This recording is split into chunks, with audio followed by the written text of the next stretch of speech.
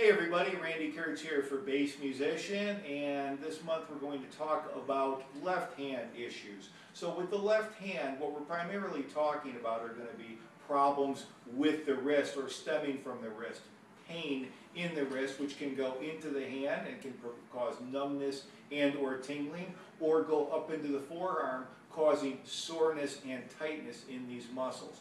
So what this is caused by is usually an over flexion or extension, and this comes from repeating movements over and over again, which is what you're doing when you're fretting and playing with the left hand, obviously.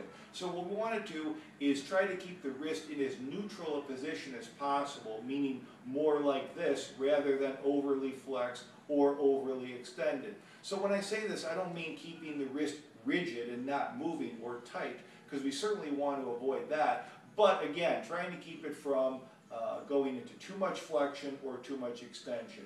Now how that can happen is when we're playing on the neck, if we have the thumb up too high, as we're going up the neck, we can put the wrist in too much of a position of extension, or if it's too low and we're going up, it'll be in too much of a state of flexion. So we want to avoid that. A good way to do that is to start by keeping the thumb more in the middle of the neck. In the middle of the neck, you're going to have more of a neutral position in the wrist, and as you go up the neck, you'll keep that position by keeping the thumb in the middle. There's certainly factors like hand size and finger spread and things like that, but that's a good way to keep the thumb in a place where it's going to keep the wrist more or less in as neutral a position as possible. Now there's certainly going to be times where you have to play a lick to go into those flexion or extension places. That's okay. You just want to try and come back to and keep that wrist in a neutral position as often as possible. So if you wear the bass too high, you may have too much flexion in the wrist. If you wear it too low, you may have too much extension. These are things to think about as well.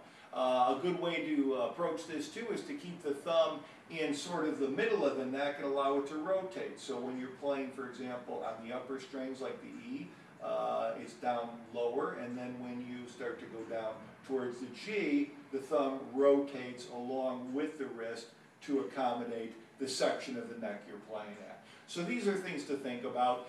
There are stretches you can do for this. Please see future installments of our video and lecture series from Bass Musician, in which I show different stretches and exercises you can do for that. Again, you can reach me at Dr. Kertz, D-R-K-E-R-T-Z, at Dr. Kertz, D-R-K-E-R-T-Z.com. My website is www.drkertz.com, where you can get my book, and also I do Skype consultations as well. So, Randy Kertz for Bass Musician, signing off. See you next time.